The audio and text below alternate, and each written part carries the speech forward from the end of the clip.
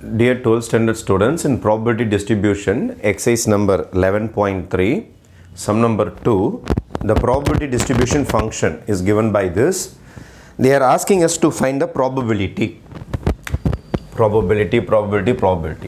Before doing this sum, probability of A less than or equal to X less than or equal to B or less than or equal to less than. எப்படி போட்டாலும் ஒண்ணுதான். இப்படி போட்டாலும் continuously correct தான். Less than or equal to போட்டாலும் correct தான். Probability கண்டுபிடிக்கணும் அப்படின்னு நீங்க ஆசைப்பட்டீங்கன்னா the formula goes like this. Lower interval to upper interval. இந்த interval உடைய lowerையும் upperையும் lower limit upper limit-ஆ மாத்திடுவோம். f of x dx. இவ்வளவுதான் formula. Probability-யை நீங்க integrate பண்ணீங்கன்னா it becomes your answer. Probability கேட்டாலே நீங்க அந்த probability density function integrate பண்ணணும். அவங்க எந்த இன்டர்வல்ல கேட்டிருக்காங்களோ அந்த இன்டர்வல்ல integrate பண்ணீங்கன்னா it's the probability. அதான் probabilityயோட ஃபார்முலா. ஓகே, சரி, நம்ம ஃபர்ஸ்ட் இந்த இன்டர்வல்ஸ் எங்கெங்க வேலை செய்யுதுன்றதை பார்த்துடலாம். இப்போ இந்த இன்டர்வல் பார்த்தீங்கன்னா 0ல இருந்து 1 வரைக்கும் x வேலை செய்யும். 0ல இருந்து 1 வரைக்கும் x வேலை செய்யும். 1ல இருந்து 2 வரைக்கும் 2 minus x வேலை செய்யும். அதுக்கப்புறம் இந்த பக்கமும் 0, இந்த பக்கமும் 0. அதர்வைஸ்னா இந்த பக்கமும் ஜீரோஸ், இந்த பக்கமும் ஜீரோஸ். அப்போ நமக்கு ரெண்டே இன்டர்வல் தான். ஃபர்ஸ்ட் இன்டர்வல் இதில் வேலை செய்யும். எதில் வேலை செய்யும்னா 0 to 1ல x என்ற ஃபங்க்ஷன் வேலை செய்யும். அதே மாதிரி 1 to 2ல 2 minus x என்ற ஃபங்க்ஷன் வேலை செய்யும். இந்த கான்செப்டை ஞாபகம் வச்சுக்கிட்டு நம்ம ஃபர்ஸ்ட் சம் ஸ்டார்ட் பண்ணிக்கலாம். அவர் first sum is probability of 0.2 less than x 0.6. Okay, இதுதான் உங்களுக்கு ஃபர்ஸ்ட் சம். ப்ராபபிலிட்டின்னு கேட்டுட்டாலே உங்களுக்கு இது ப்ராபபிலிட்டி டென்சிட்டி ஃபங்க்ஷனாக இருந்ததுன்னா you have to start with integration. இது வந்து லோயர் லிமிட் ஆகிடும், இது அப்பர் லிமிட் ஆகிடும் 0.6. இந்த 0.2 0.6 எந்த இன்டர்வெல்ல இருக்குது இல்லை எந்த ஃபங்க்ஷன் எடுக்கணுன்றதை நம்ம முடிவு பண்ணணும். அதான் ஃபார்முலா நமக்கு.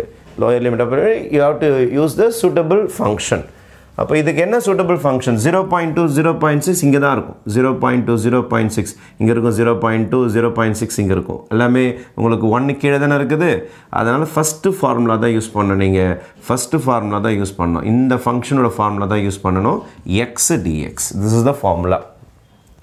இந்த ஃபார்முலா ஒன்றா நீங்கள் எழுதி வச்சுக்கலாம். we know that அப்படின்னு சொல்லிட்டு இந்த ஃபார்முலா ஒன்றா எழுதிட்டு கூட நீங்கள் போடலாம். இந்த இடத்துல இந்த ஃபார்முலா எழுதிட்டு கூட போடலாம். நீங்கள் we know that அப்படின்னு சொல்லிட்டு இந்த ஃபார்முலா எழுதிட்டு போடலாம். ஆனால் இதான் டைரக்ட் ஃபார்முலா. இதோடைய லிமிட் இங்கே வந்துடும், இதோட லிமிட் வாங்க. இந்த இன்டர்வலில் இருக்கிற அப்ரோப்ரியேட் ஃபங்க்ஷன் எதுவோ அதை தான் யூஸ் பண்ணணும். அப்போ இதை இன்டகிரேட் பண்ணிங்கன்னா will be getting x²/2. Integration ஆகிடுச்சு. Power 1 to 2 ஆக்கிடுவீங்க. மேலே 1 கூட்டி கீழே போட்டுருவீங்க. 0.2 to 0.6 upper limit minus lower limit. இப்போ 0.6 whole square by 2 minus 0.2 whole square by 2. 0.6 whole square என்னும்போது you will be getting 0.36. 36 by 2. இது 2 square 4 தான் வரும். அப்போ 0.04 by 2. இதை டிவைட் பண்ணிங்கன்னா you will be getting 0.18 minus 0.02. Therefore your answer will be 0.16. This is your first answer, 0.16. அதுக்கடுத்து second question என்ன கேட்டிருக்காங்க பாருங்கள். செகண்ட் கொஸ்டின் பார்த்தீங்கன்னா ப்ராபபிலிட்டி 1.2ல இருந்து 1.8 வரைக்கும் x less than or equal to 1.8. Okay, less than equal to எந்த சிம்பிளாக இருந்தாலும் அதான் இன்டர்வல் உங்களுக்கு. சார் சில சமயத்தில் less than equal to இங்கே இருக்காது, அப்புறம் பிரச்சனை கிடையாது. less than சிம்பிள் இருந்தால் கூட பிரச்சனை கிடையாது. less than equal to less than எது போட்டாலும் இதுதான் உங்களோட இன்டர்வல், வேறு வழியே கிடையாது. இப்போ ப்ராபபிலிட்டி ஃபார்முலா அது இருக்குது பாருங்கள். is equal to நீங்கள் எப்படி ஸ்டார்ட் பண்ண போகிறீங்கன்னா இன்டகிரேஷன் லோயர் லிமிட், இது அப்பர் லிமிட், இது எந்த இன்டர்வலில் இருக்குது அதுக்கான ஃபங்க்ஷன் என்ன. 1.2 1 தாண்டி 1.8 2க்குள்ள. அப்போ இந்த ஃபங்க்ஷன் தான் யூஸ் பண்ணணும் நீங்கள். 2 minus x dx. ஒரே ஃபார்முலா தான். we know that probability of x between a to b is a to b f of x dx. அதே ஃபார்முலா தான் யூஸ் பண்ணிட்டு இருக்கிறோம். ஓகே, 2ஐ இன்டகிரேட் பண்ணிங்கன்னா you get 2x minus x integrate பண்ணிங்கன்னா x²/2.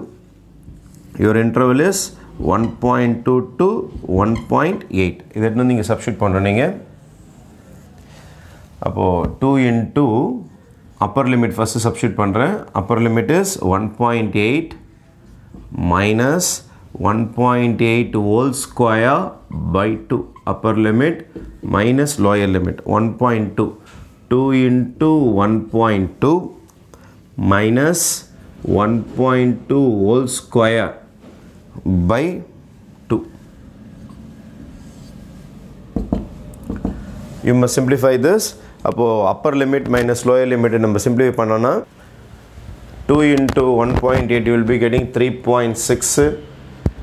This 18 into 18 324 by 2 minus 2 into 2 on the 2.4 minus into minus plus side 1.2 into 1.2 144 by 2 right 144 by 2 agatadu 3.6 la 2.4 minus panninga 2 aidum 1.2 idu divide panninga 1 12 is 6 2 plus idu divide panninga ungalku 0.714 2 idu renduthai add pannீங்கன்னா you will be getting 1.92 minus 1.62 இதை subtract பண்ணீங்கன்னா you will get 0 9 ல 6 போச்சுன்னா 3 0.30 will be the second answer. After finishing this third word subdivision கேட்டிருக்காங்க. Coming to the third subdivision உங்களுக்கு 0.5 ல இருந்து 1.5 வரைக்கும் கேட்டிருக்காங்க. இத பாத்தீங்கன்னா 0.5 இங்க ஸ்டார்ட் ஆகும் 0.5 இங்க இருக்குன்னு வெச்சீங்களேன் 0.5 ல இருந்து 1.5 னா அந்த இன்டர்வலுக்கு போய்டுவீங்க அப்ப ரெண்டு இன்டர்வல் mix ஆகுது அப்ப இங்க வேற ஃபங்க்ஷன் இங்க வேற ஃபங்க்ஷன் அப்ப நீங்க என்ன செய்யணும்னா இதுல ஒரு பிரேக் நீங்களே கொடுக்கணும் இந்த சம்ம இன்டகிரேஷன் 0.5 ல ஸ்டார்ட் பண்ணிட்டு 1.5 வரைக்கும் போக முடியாது ஏனா 1 வரைக்கும் தான் இந்த ஃபங்க்ஷன் வேலை செய்யும் ஃபர்ஸ்ட் ஃபங்க்ஷன் அதனால 1 ஓட பிரேக் பண்ணிட்டு f of x dx இது ஒரு தனி ஃபங்க்ஷன் plus again 1 ல இருந்து ஸ்டார்ட் பண்ணனும் 1 ல இருந்து ஸ்டார்ட் பண்ணி எது வரைக்கும் போய் முடிக்கிறீங்க 1.5 வரைக்கும் வரீங்க இது வேற ஃபங்க்ஷன் இப்போ இதுக்கு தனியா யூஸ் பண்ணனும் இதுக்கு தனியா யூஸ் பண்ணனும் 0.5 ல இருந்து 1 வரைக்கும் ஏனா இதோட இந்த green முடிஞ்சிருது அடுத்த இன்டர்வல் பாத்தீங்கன்னா 1 ல இருந்து ஸ்டார்ட் ஆகுது அப்போ 1 to 1.5 f of x dx இப்படி தான் கண்டுபிடிச்சாகணும் இப்படி ரெண்டு இன்டர்வல்ல கண்டுபிடிச்சா தான் இதுக்கு ப்ராபபிலிட்டி கண்டுபிடிக்க முடியும் அப்போ இன்டகிரேஷன் 0.5 to 1 ஃபர்ஸ்ட் இன்டர்வல் வந்து x நமக்கு அப்போ x dx அதே மாதிரி 1 to 1.5 செகண்ட் இன்டர்வல் வந்து 2 minus x dx இத தான் நம்ம இன்டகிரேஷன் பண்ண போறோம் இது இன்டகிரேஷன் பண்ணீங்கனா x square by 2 upper interval lower interval போட்டுக்கணும் இந்த பக்கம் 0.5 to 1 அதே மாதிரி இதை இன்டகிரேட் பண்ணீங்கனா 2 வந்து 2x ஆயிடும் x வந்து x square by 2 1 to 1.5 now upper limit minus lower limit is equal to நம்ம upper limit 1 substitute பண்ணலாமா அப்போ 1 square by 2 minus 0.5 square by 2 இது ஒரு சம் முடிஞ்சிருச்சு upper limit minus lower limit அதே மாதிரி இந்த சம்முக்கு upper limit minus lower limit போடணும் I will clear the board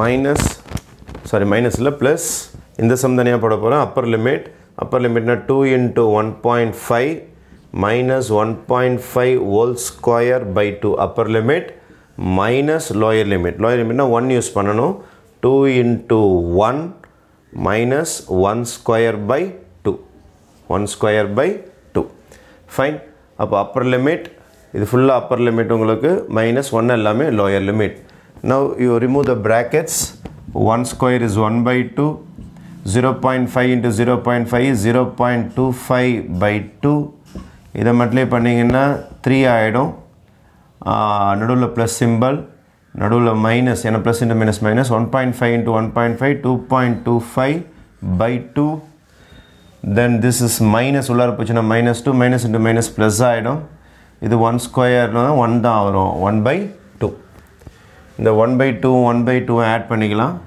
இந்த 3 ஆட் பண்ணிக்கலாம் அப்ப 3 1 by 2 1 4 minus 2 is 2 நான் டிக் பண்ணது எல்லாத்தையும் சேர்த்து முடிச்சிட்டேன் ரைட் இப்போ பேலன்ஸ் னு பார்த்தா இது ரெண்டு தான் பேலன்ஸ் உங்களுக்கு minus LCM is 2 இது minus 0.25 இதுவும் minus 2.25 அப்போ 2 minus இதை ஆட் பண்ணீங்கன்னா you will be getting minus 2.50 by 2 இப்போ 2.50 2 divide பண்ணிங்கன்னா you will be getting 1.25.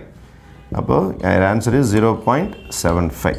0.75 will be the answer for the third subdivision. Okay, thank you.